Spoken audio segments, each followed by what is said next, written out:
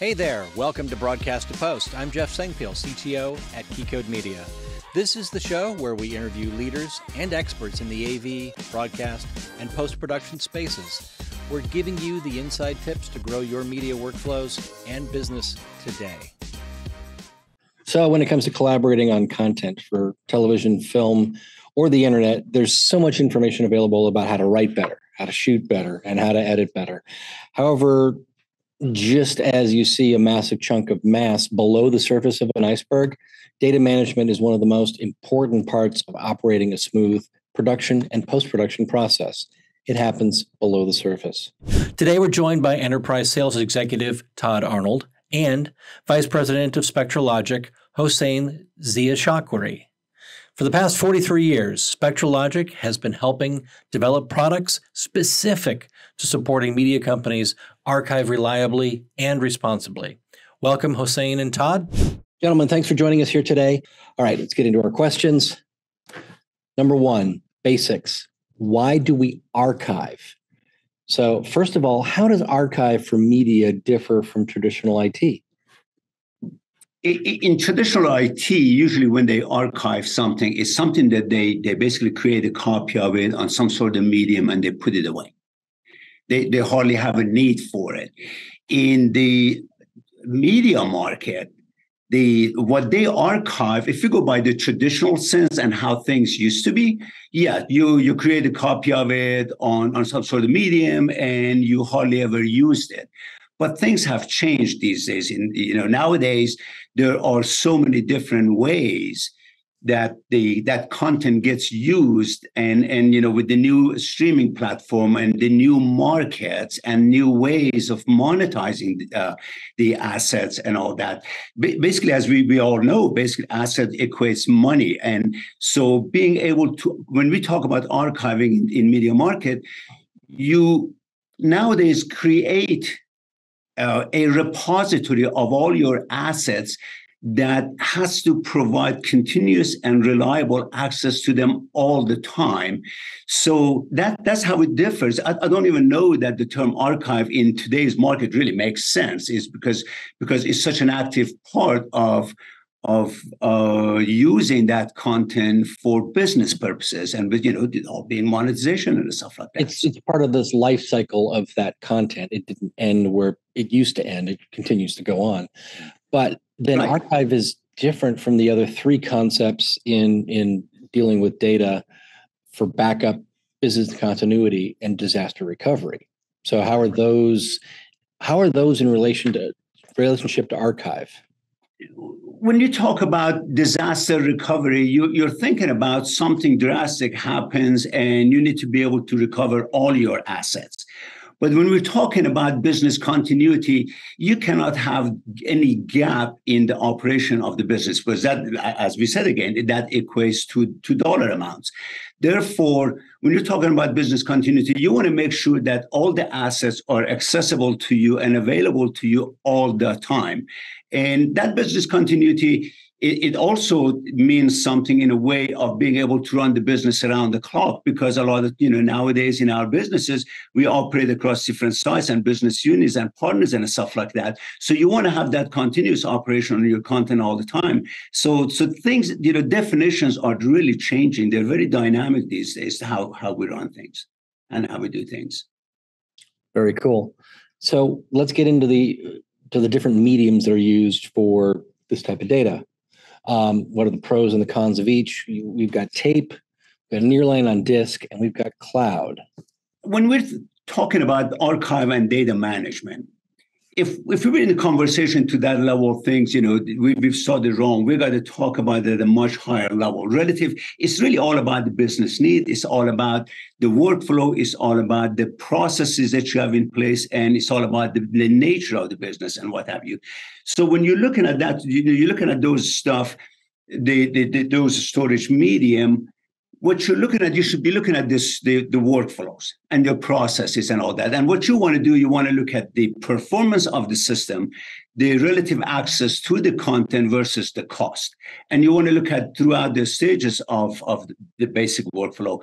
So you want to look at different storage medium for different part of the workflow as you manage the data. All of them offer value. When you look at basically tape, there are a lot of benefits to that. You can look at it from cost perspective. That's the number one reason that quite often people look at. But if you look at it nowadays, tape can also mean, creating air gap to create against cyber attack, to create against other threats, or someone basically being able to have easy access to content movement. If you're looking at nearline storage, then you can look at high performance NAS, you can look at object storage.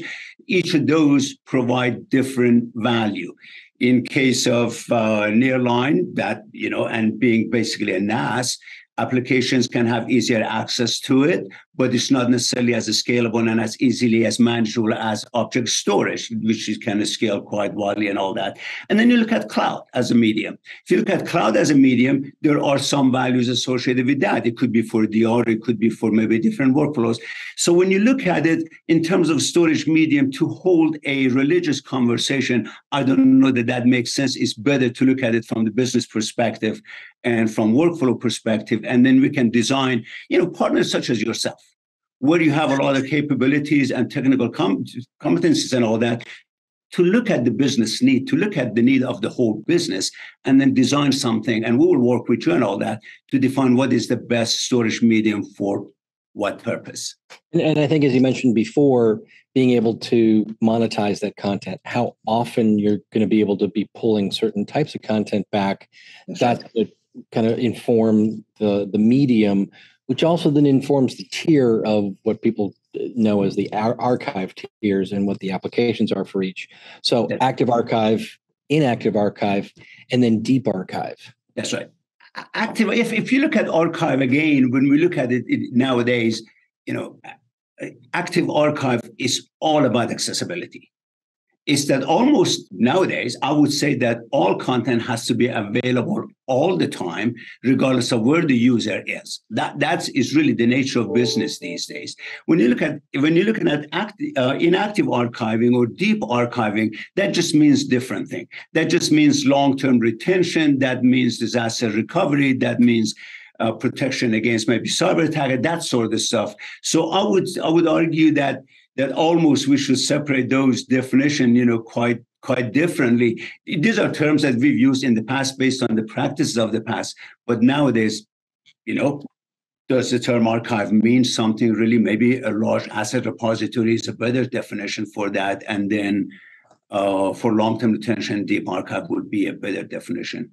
Yeah. And Jeff, go back to your original question. The difference between media and traditional IT is really that content that we're storing, right? In traditional IT, it's just a bunch of files that if we lose them, it could be traumatic, but it's not what you use to generate income for your business, right? So in the media and entertainment side of things, we call them assets for a reason, right? They're worth money. And if they're not available, if they're not accessible, even in a deep archive, they still need to be accessible, or you're not going to be able to monetize that content over years, right? So that becomes the important part of the difference between the media and traditional IT.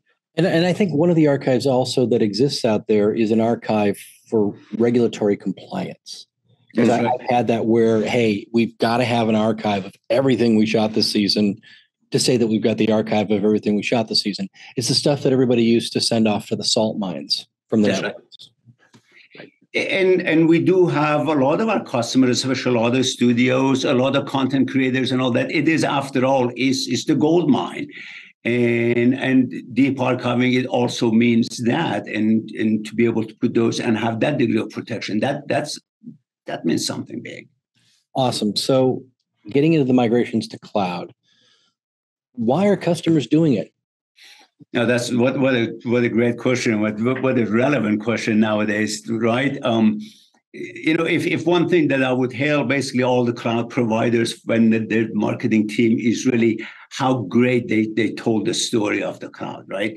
Who wouldn't like easy? Who wouldn't like basically agility? Who wouldn't like the ability to scale when you want to, and to in terms of low cost, and there are values to that, right? there are a lot of value in the cloud. There in terms of maybe distribution or the services that they offer. There are a variety of services that are offered in the cloud. Some of the cloud guys, I myself, completely agree is that considering the strength of cloud providers, things like AI, facial recognitions or AI stuff like that are of great value. People want to take advantage of. But you also got to look at it as the devil is in the details. Is once you get into the subtleties and nuances and stuff like that, or things that matters a lot. But when you look at, as to go back to your question as to why people are moving to cloud, is because they are looking into a lot of these services and all that could be of value to them. Some of them, there are often reasons that people want to scale, as is the cases, in the post-annual production projects come and go, and sometimes you just need to immediately scale. That's a reason to do that. Maybe you want to look at it from a complete disaster recovery. That's a reason. Maybe you want to take advantage of certain cloud services. Those are reasons. And we do have a lot of customers, and we have a lot of tools to help migrate folks to the cloud. But then again, and I'm sure we're going to talk about it more, is the devil is in the detail and the subtleties and nuances to deal with that. And that's where you guys, partners like you, come into picture quite a bit. Exactly. So what would you say some of the pain points are, the issues that happen, and getting around those to have a strategy for success when it comes to cloud migrations? Quite often we see and we hear folks that they say, I just got to go to the cloud. Well, what does that mean? Is it just your data? Is it a particular application that you're moving in there? Is it that you want to share content? Is it that you want to collaborate? What is it? And quite often people jump into that and they really don't understand the applications that were designed maybe for on-prem that may not necessarily run in the cloud well. Or maybe if they put content in the cloud, what are the cost implications of that? Or if they put content in the cloud and they want to collaborate, how do you orchestrate the content to be at the right place for the right application in proximity to the place where the content is needed? How do you orchestrate? Quite often we find a lot of challenges associated with those. With the other things that we see quite regularly is, well, how do you take your content out of, we've been talking about archive. How do you take that content out of these storage mediums, disparate storage mediums, or managed by different applications, and put them in the cloud in a way that are accessible by other applications that may have to access them in the cloud? So a lot of folks do not understand those nuances, or they don't have the technology or the technical process to figure out how to do it. And that's the role that you, and that's the role that us, that we got to play in to help them educate on how to get to that and how to take advantage of some of those services that are actually of value. I think it's a lot of the people, they look at the advantages of saying, well, we can go completely from a CapEx model to an OpEx model and eliminate a lot of bare metal. I don't have to hire a bunch of IT guys to manage my infrastructure locally anymore.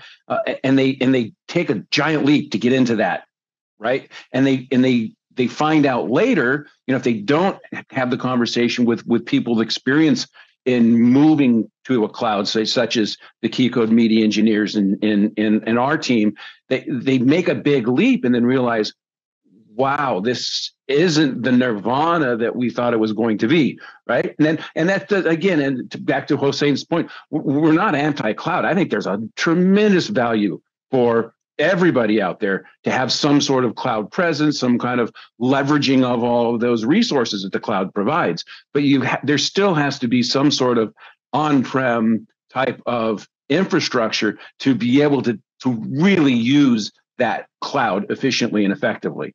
And also understanding that if you're going to burn the boats, that you need to have enough space to store the load that was in the boats. Very well put. Yes. Yeah. Yes, the cloud guys are beginning to create a more and more comprehensive solution.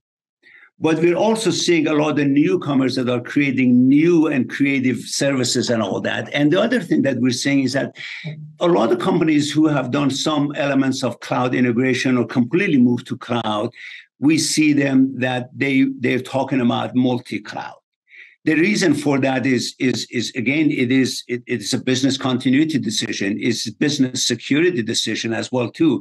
So if you want to have that degree of freedom, then how do you deal with that?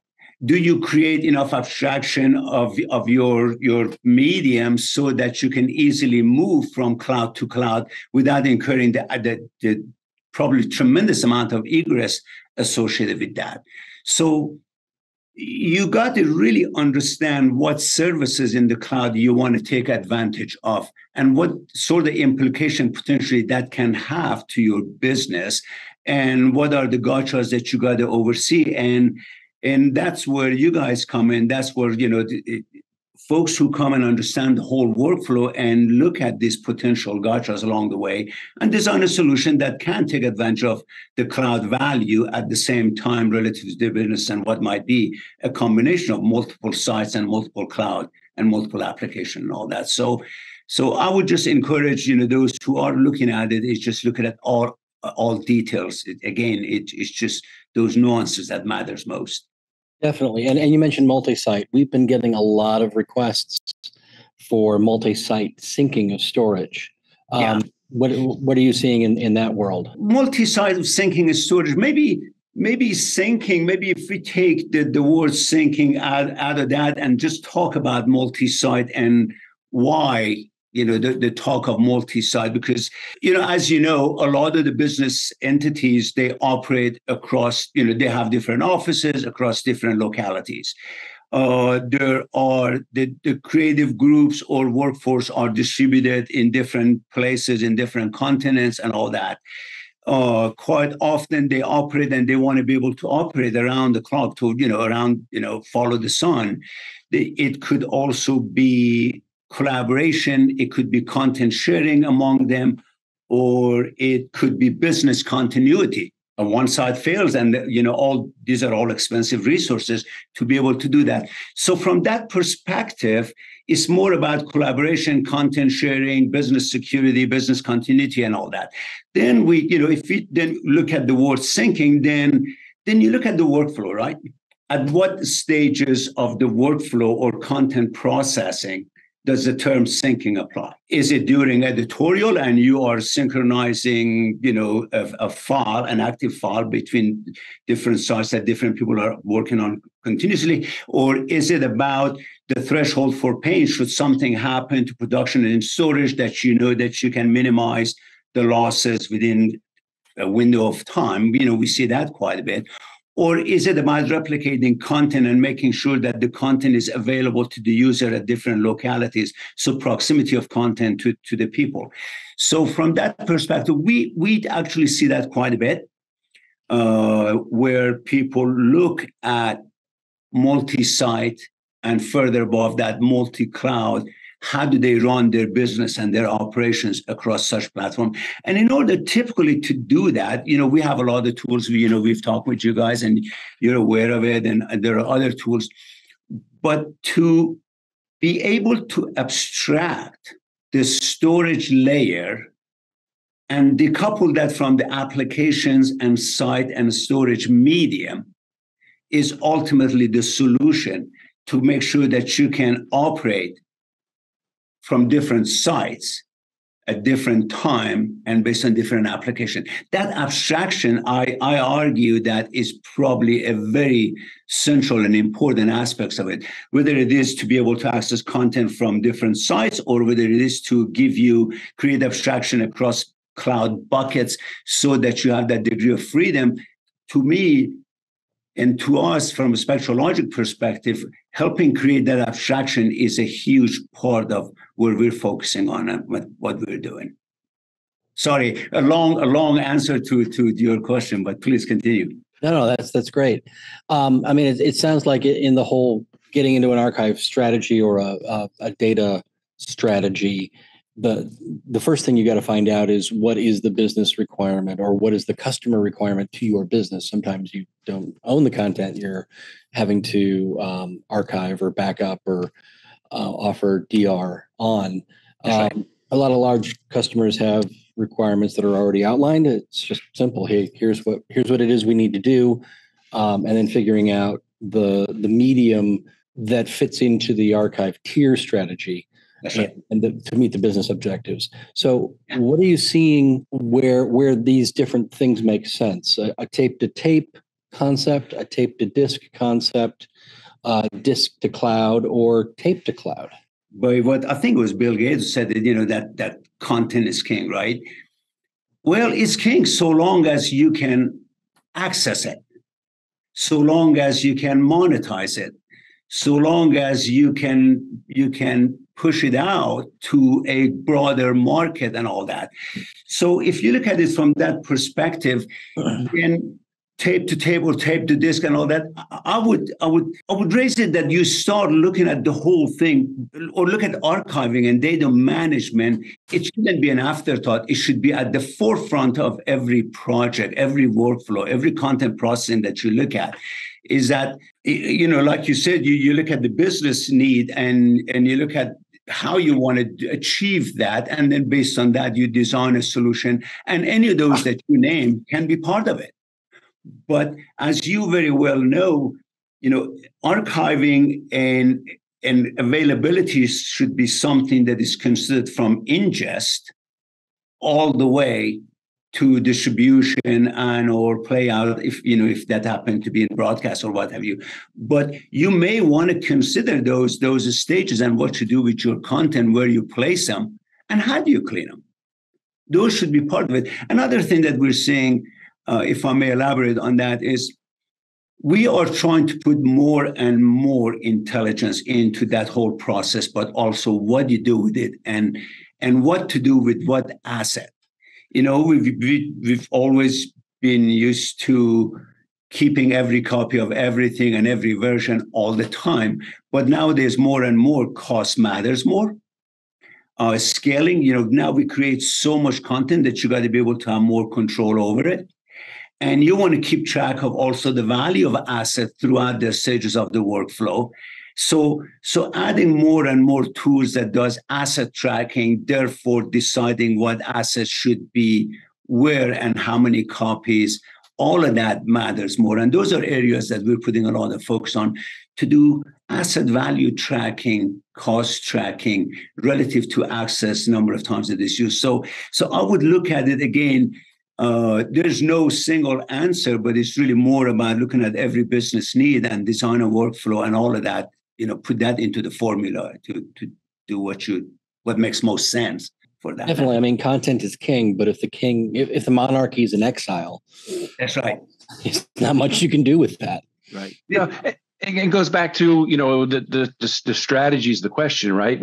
And too often we see that let's just build a gigantic tier one and then that's my strategy. And when it gets filled, we're just going to add more disks to my tier one. And that's not a strategy. That's just digging yourself and talking about, calling that CFO and telling them I need to put another 500 terabytes in my tier one. They fall out of their chair. We're always happy to hear that, but it's the most sensible way to have your business run. It's not a strategy, right? It's just not a strategy. And you've got to figure out ways to tier that data and make it so it doesn't affect your workflow, but also doesn't cause you to go bankrupt in the end because you're not making proper use of your tiering and the ability to access that content that is king. Yeah.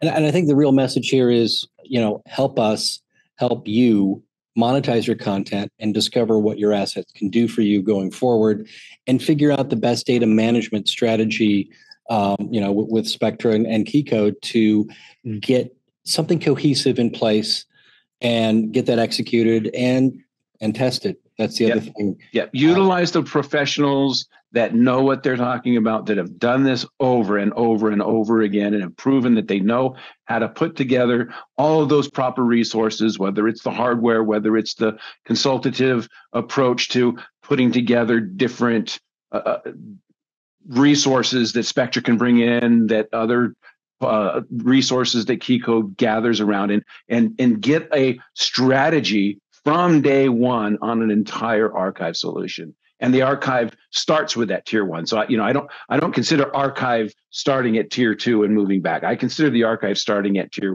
1, and it's a complete package from ingest to distribution and to DR cloud or whatever that long-term resiliency looks like. The one, if I may just add one last quick note to that, is also, and more we see that, and we're having those conversations also, is what is the customer's vision for their business 3 or 5 or 10 years down the road as well too, because architecturally we want to design something collectively that basically extends itself well into, after all, it's a very dynamic market. Things are changing quite a bit. So that flexibility and that extensibility into the future and how things change also matters quite a bit. Because, there's quite a benefit that you can gain from that. And that comes only when it comes out. It's just you guys are a lot closer to those customers and all that. You can help them understand those business requirements, those process requirements and all that. And then to be able to know all of that and then design something that makes a huge difference. Definitely. I mean, $300 for a 10 by 10 at Public Storage, it's not a strategy either. No, it doesn't look that way. Gentlemen, thanks for joining me today. Glad to have you here and talking about strategies and ways to make data work for people's businesses. Absolutely. Thank you very much. I appreciate the opportunity. It's great seeing you guys and talking with you guys. Yeah, thank you for having us. Thanks for watching Broadcast to Post. Please make sure to subscribe to the podcast to receive future episodes. Follow Keycode Media on LinkedIn, Twitter, Facebook, or Instagram to receive news on additional AV, broadcast, and post-production technology content. See you next time, folks.